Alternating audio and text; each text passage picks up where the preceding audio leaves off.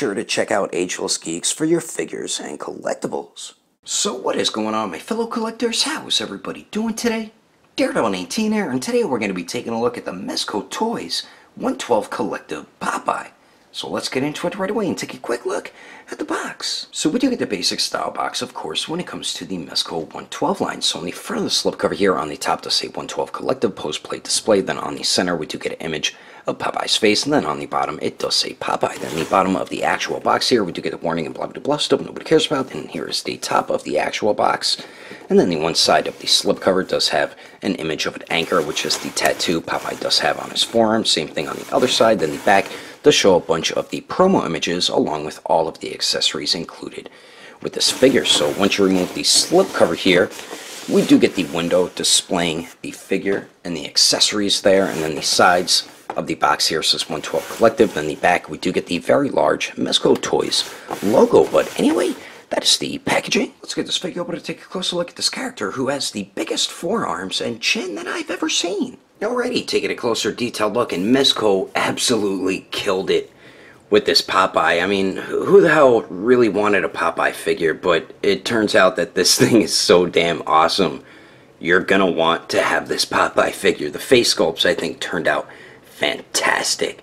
Really nice job on it. We get some stubble on his huge wide chin right there. We get some nice like shading in between all the wrinkles on his face, which look great. The eyebrows, nice clean paint on that. We even have those specks all on the skin to give it that very realistic type look. And I really dig the way this Popeye looks, because it's not just realistic, but it has a very gritty type look to it, which looks awesome. We got the one eye that's closed there, the other one, nice clean paint on the eye there, and then we get the rest of his bald head. The ears even turned out really good, and then his neck has some wrinkles sculpted on there. We get those dots on it as well.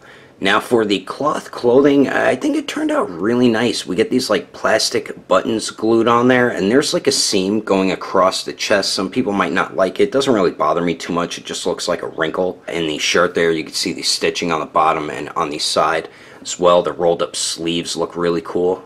And then we get this piece that sailors used to have. I don't know if they still have them. I don't even know what it's for, but I love the fabric that they chose for it. It feels really nice. And then they put like a black line going along the edge of it, which looks pretty cool. But really nice job on the shirt. And then the pants, we get a couple black buttons, plastic buttons that are glued on there, and it's supposed to look like he has jeans on, which looks good. It does look like he's wearing jeans, and they did hide the stitching on the sides of the legs right there, which looks pretty cool. And I like how the pants get wider at the bottom. It's like he's wearing bell bottoms. And his arms turned out really good too. We get the huge Popeye forearms. I'm not sure if he's supposed to have tattoos on both sides of his forearm. I thought it was just on the one side, but I could be wrong. We get those specks on the skin tone as well. And just nice sculpt all throughout the forearm. And if you look under the shirt, a lot of people have been taking the shirt off. They did sculpt the muscle definition all under it and everything. So if anybody was curious about that, because I've noticed a lot of people have been taking the shirt off and posing him like that. And then the boots, one of the coolest things about the figure here, the boots look so awesome. Beautiful detail on that, man. We get some nice, like a nice wash on it. You can see the stitching all throughout the boots, some sculpted wrinkles on it. The laces look dope, and it's actually two pieces. So you have the foot and then you have the ankle piece, and they both do articulate, which we'll go over later. Then the bottom of the boots here, not much going on besides a couple peg holes, but overall, I think Mezco killed it with the detail, and they definitely could not have done any better of a job when it comes to the paint and sculpt along with the cloth clothing. But anyway, let's continue on. Moving on to the accessories, we get a bunch of awesome stuff included with this Popeye, and they included the best type of accessories you can include with a Popeye figure. Before I go any further, I just want to mention that they forgot to include the pea coat, the coat that is supposed to be included with this Popeye figure with my figure. So that is really, really disappointing, but I know I'll be able to get a replacement with no problem. So what we do get first and foremost, which is what we always get with Mezco figures, we do get the Mezco bag in case you are somebody who likes to store your accessories in here. So we do get that. And then we do get the Mezco stand. So we do have the base here with the anchor on it, and we do have a peg in case you want to peg the figure into it. Then we do have the arm and the clamp in case you would like to make the stand out of it. So we do get that stuff, and then we do get 2 interchangeable heads or faces and 3 alternate hats. And for the faces, starting on the left, we do get the basic stern face, which is the one that does come on the figure out of the packaging that we already did take a look at, and they did a fantastic job with the detail on that one. Then on the right, we do get the more angry teeth gritted type face, and both faces do look similar. You could see the angry teeth gritted face, a little bit of his teeth are showing on the left side of his mouth, and his lips are kind of more pronounced, unlike the basic stern face on the left there. And they do both have tiny peg holes on the left side of the mouth for the pipes. One thing I noticed about this face here is there's no stubble around his chin like how there is on the basic stern face, but it is very simple to swap the heads. I'm going to show you how to do it in a second. So we do get the 2 interchangeable heads, and then we do get the 3 alternate hats. So starting on the left, we do get the more basic classic Popeye hat that you always see him wearing in the cartoons and stuff, and they did a fantastic job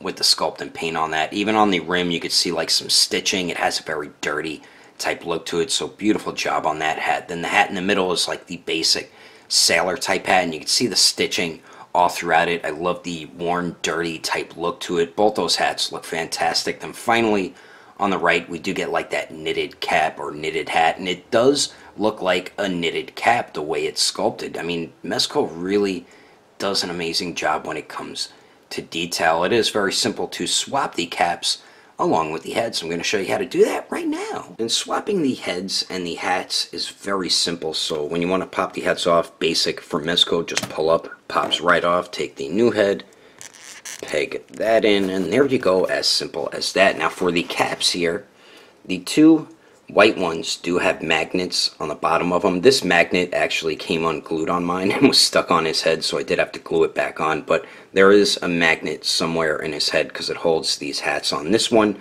does not have one because it fits on his head perfectly. It's shaped perfectly to fit his head, as you can see there, and I really dig the way all these hats actually look on the figure. So that's that hat. Now for the basic sailor hat here, this one fits on his head really well also, and since it has a magnet, you could put it sideways, a little forward.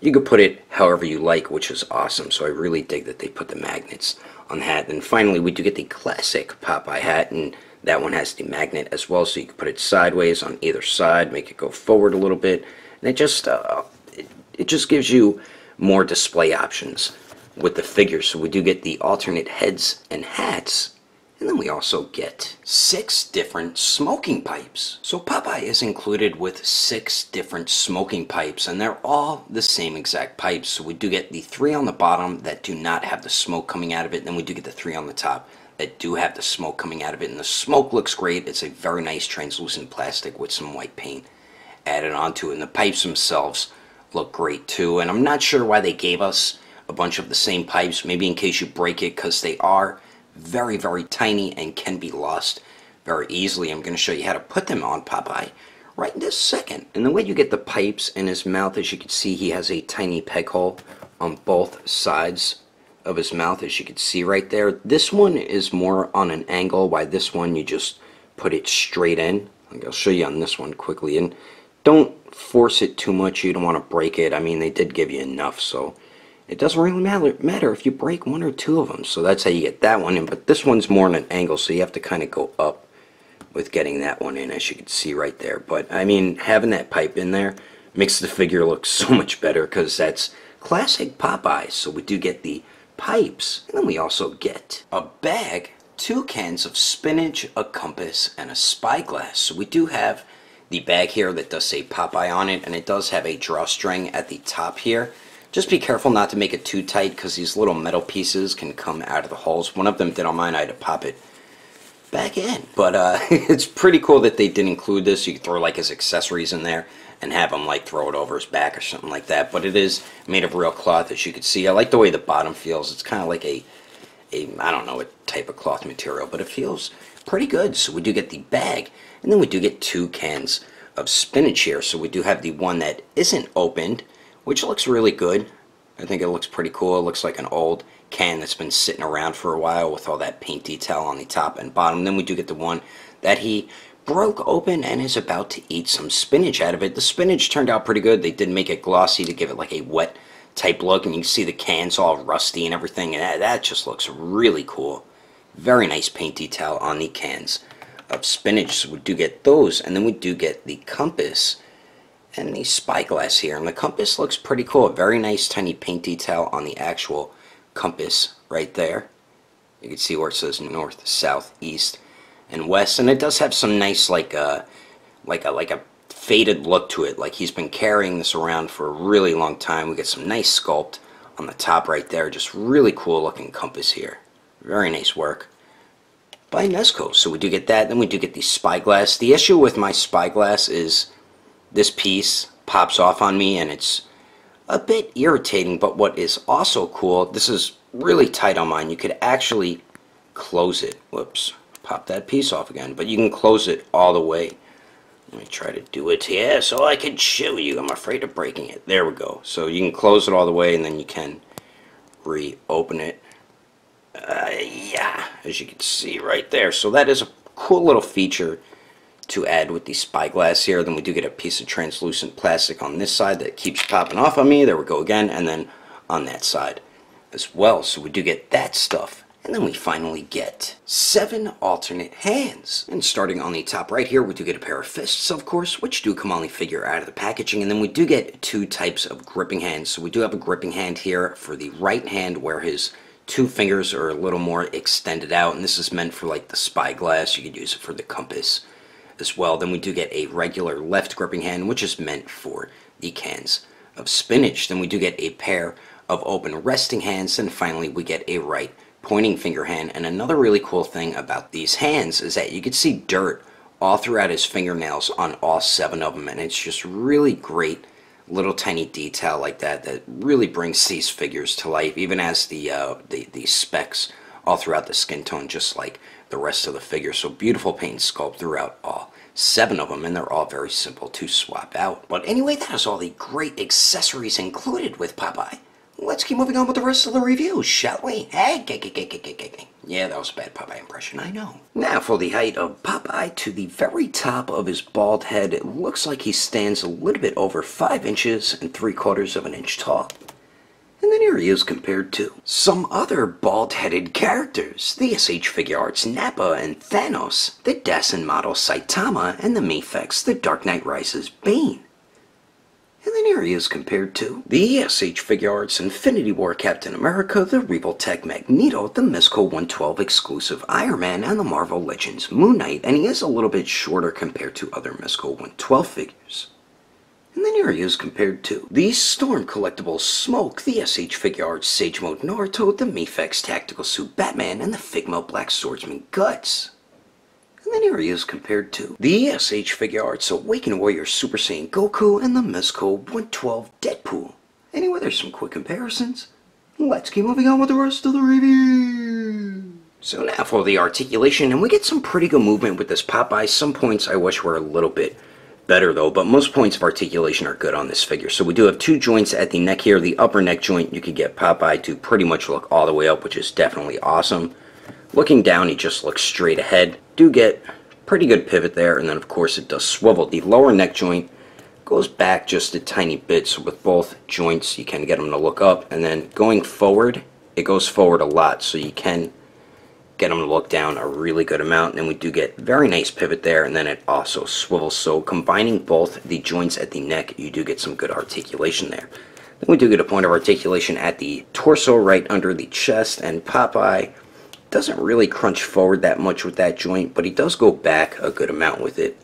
You do get pretty good pivot there, and then it slightly swivels. The waist here goes forward and back a really good amount, so combining both joints, he crunches forward very well, and combining both joints, he goes back a lot. Also, really nice pivot at the waist, beautiful pivot there, and then it does swivel as well, so really nice movement at the waist and torso, much better than other Mezco 112 figures. Now at the shoulder here, there is no like butterfly joint there, so you're not going to get any shoulder movement when it comes to that point of articulation, but the arms do go out to the sides a little more than 90 degrees, which is definitely good. That joint is very tight. They do go up and down. We don't have bicep swivel. You will have to use it at the shoulder there. And then the elbow joints, we have single jointed elbows that bend about 90 degrees. You can force it a little bit more, but the joint will pop out a little bit. We do get swivel at the elbow as well. Then we do have a big ball hinge on the wrist, so it does swivel and hinges back and forth. Now for the legs here, Popeye can kick forward about 90 degrees. Goes to the back just a tiny bit. And kicking out to the side, they go about 45 degrees, which isn't too bad. Then we do get the upper thigh swivel. We do have, I think, double jointed knees. Let's see if I could check. Yes, they are double jointed. So we do have double jointed knees, and they do bend back almost all the way, which is definitely good. Then for the ankles here, as I mentioned, the boots are in two pieces. So where the boot cut is, it does swivel there. It also swivels at the foot or the ankle. Hinges up just a tiny bit. Really doesn't hinge down too much. And then just the ankle movement, like usual with Mezco, isn't really that good. And it shows on this Popeye here. So really not the best ankle movement with the pivot and moving up and down. But overall, he does have some decent movement, and you're going to be able to get him in some pretty good Popeye-like poses, and I'm about to show you some of those right about now. But anyway, that is my review of the Mezco 112 Collective Popeye. Hope you enjoyed it. If I had to rate this figure between a 1 through 10, I'd have to give it an even 8. If you would like to know the price and where to buy this figure, I did get mine from Agelessgeeks, so you can head over to Agelessgeeks.com. I do believe he still has this in stock. I would highly recommend going through their Instagram or Facebook page. I will put more information in the description below. And if you would like to support the channel, don't forget to subscribe and click on that notification bell. And if you liked it, feel free to give it a thumbs up. If you didn't like it, oh well, I guess you didn't like it. But thanks for watching. I will see you later.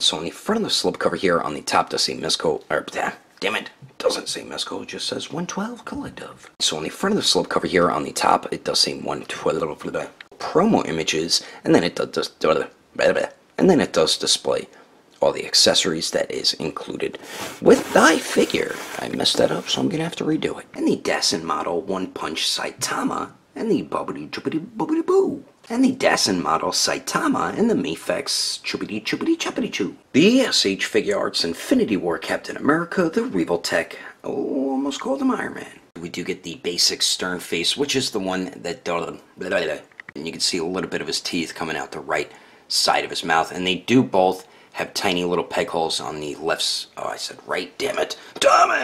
So we do get the two interchangeable, moving on to the accessories, we get a bunch of awesome stuff included with this Popeye, and